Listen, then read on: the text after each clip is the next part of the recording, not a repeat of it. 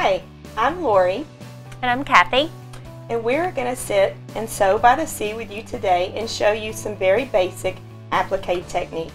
Maybe you've appliqued and cut fabric and did a satin stitch around the edges by hand. We're going to share with you the process of doing applique on your embroidery machine.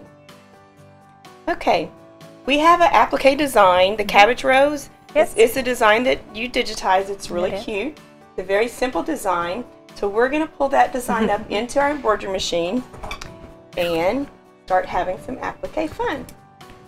We have our 5x7 hoop, and I've hooped it with some linen just so we can show you the process.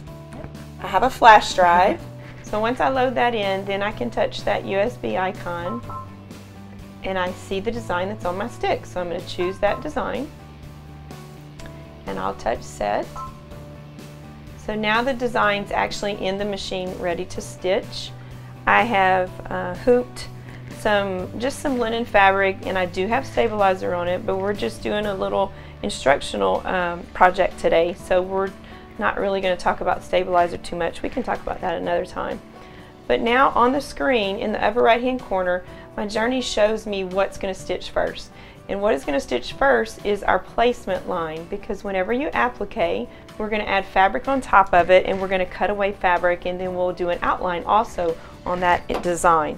So I'm going to go ahead and load my frame in and close my lever. I'm also going to go ahead and show you whenever I actually thread the journey. I have some Dira thread here. And I'm using a large spool, so it's really important whenever you're using threads that you use that appropriate size spool cover.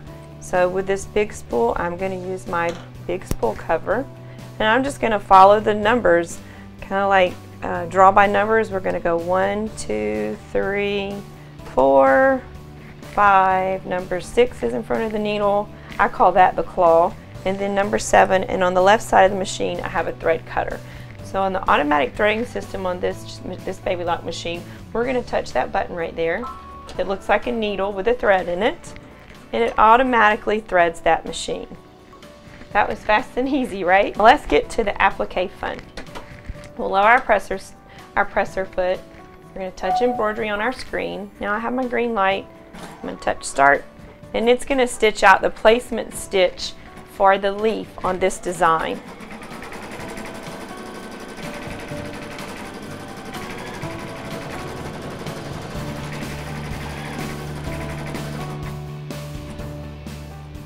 So we've stitched out the placement stitch, and then we're going to take our fabric.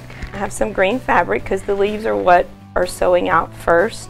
And then I'm going to make sure I lay that fabric covering the complete placement stitch. When I digitize a design, I try to put all of the placement and tack down stitches and steps in the beginning of the file so that the machine will sew the placement stitch first, then you'll lay your fabric, then you'll trim around your fabric, and then if it has a second or third fabric, you're going to carry on with those steps.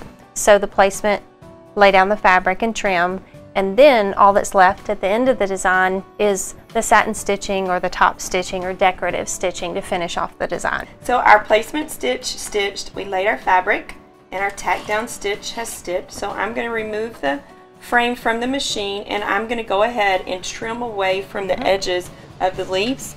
One thing that is what I like to keep in mind too is I don't want to take the frame and put it in my lap, even though you're really tempted to do that.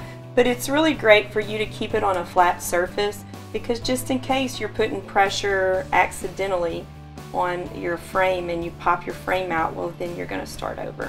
That's right. And if you shift the fabric in any way in that hoop, when you bring the hoop back to the machine and sew that next step, it might be slightly offline, and you may think there's a flaw in the design or the file itself, when actually you've shifted that fabric just a little bit and you didn't even know it. So I'm going to trim just outside of that placement stitch all the way around the design.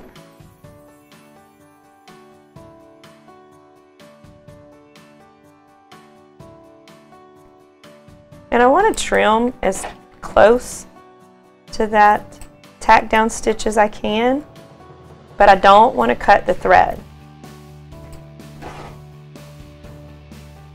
Applique is so fun to do, to put it on towels, to put it on burp cloths, put it on maybe a t-shirt. Maybe you want to do a quilt with applique designs. There's wonderful, beautiful applique designs that you can do. Maybe a memory quilt to where a child wants a butterfly. They like a butterfly. Maybe grab a really pretty little design that is the favorite of who you're stitching it for. Okay, so there's our leaves. I've trimmed around the outside. So now I'm going to slip the frame back into the machine, and it's now going to stitch down my next placement stitch, which is, if I look right here, it's going to show me the image of the rose. So the next thing that's going to stitch is the placement stitch of the rose.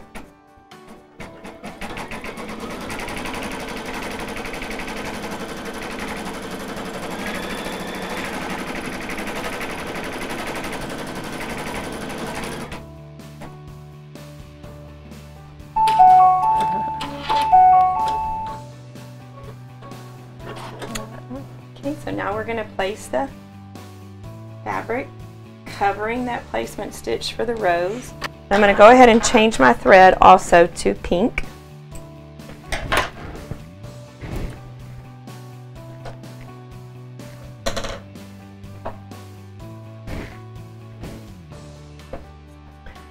The Journey has a little spool cover that looks like this, and it's designed to go into the smaller spools and these lovely embroidery thread spools. It just slips right in there. Again, you want to make sure you don't use a large spool cover for a small spool of thread. That'll get you in trouble if you do that, because what will eventually happen, or could happen, is that thread can wrap around the spool cover and you're going to get tension from the thread to the needle and you're going to break your needle. So I've already did my little path. I'm going to touch my needle threader button and the needle's going to thread. Okay, so now we'll go ahead and stitch our tack down stitch for our cabbage rose.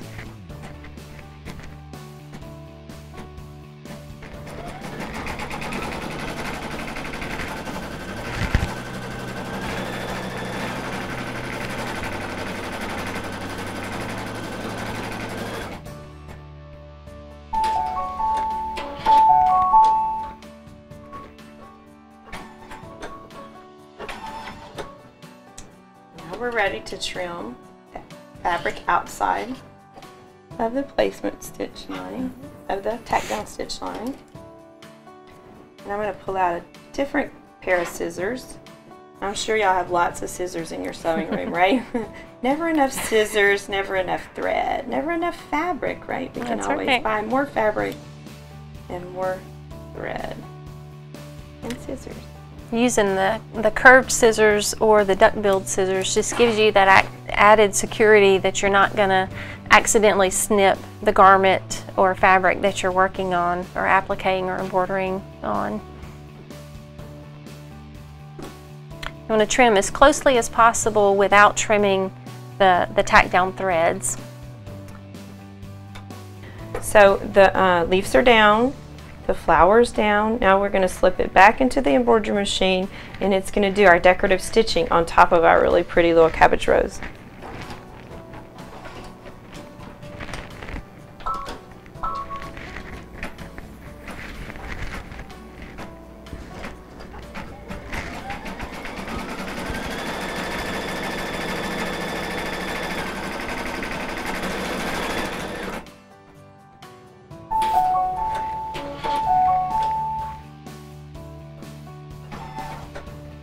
Okay, so the next part of the design is going to stitch, is going to be the little vein in the leaves.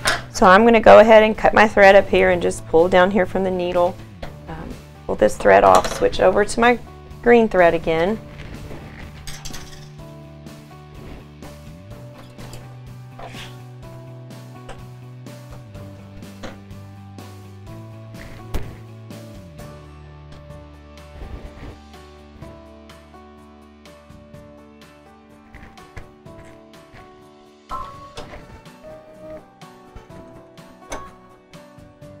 On to the next stitch up.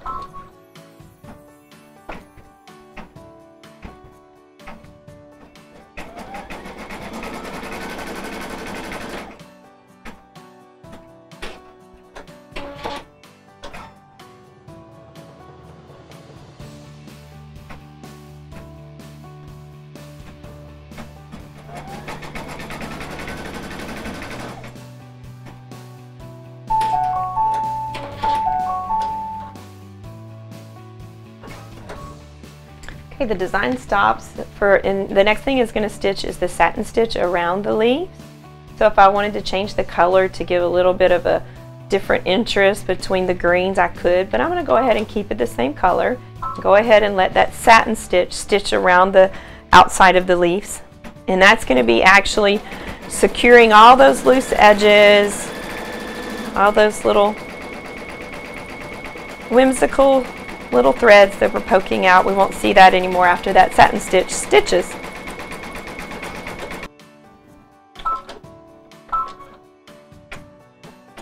So the machine stops in between, we have the little line in between the leaves, and then the machine stops so you can do another thread change if you would like to, because you know, nature, there's different colors, so we could have outlined a little deeper color on the satin stitch on the outside, and that would have been really nice too. I like that. I like, because we're on a single needle machine, we can stop and change our embroidery color if we want to.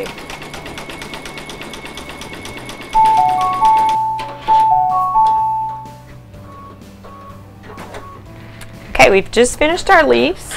So now I'm going to go ahead and cut that thread and change to my really pretty fuchsia thread.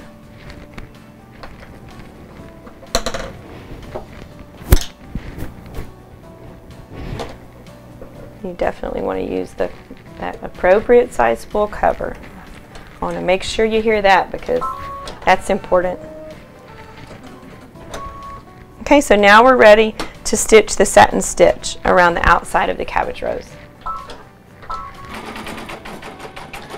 So like on the outside of our cabbage rose, I like the way it's laying down just like a tack down zigzag. So it's kind of catching all those little frayed edges and getting them secure before it goes in and does that. That's exactly what it's doing. It's laying down an underlay stitch to kind of tame those frayed strands and to give that satin stitch a foundation, so it'll stitch beautifully for you. You can see how quick and easy. This is a 9-minute stitch out on this machine, but to personalize something, whether it be a garment or a quilt or home decor, it's very quick and very easy to make something unique and one of a kind. Special.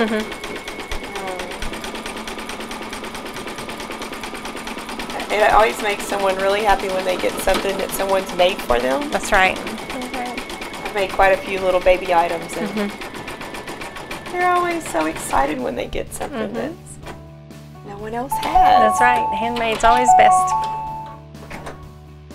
Okay, our design is finished. I'll let you take a look at how pretty that is. See how that really nice bean stitch really pops those leaves, the edging of the leaves. And then the outline also stands up really nice and pretty. So applique in your embroidery hoop. If you haven't tried it on your embroidery machine, I really hope you do, and that we've given you the ability to try something you haven't tried and not be scared, because it's really easy and it's lots of fun.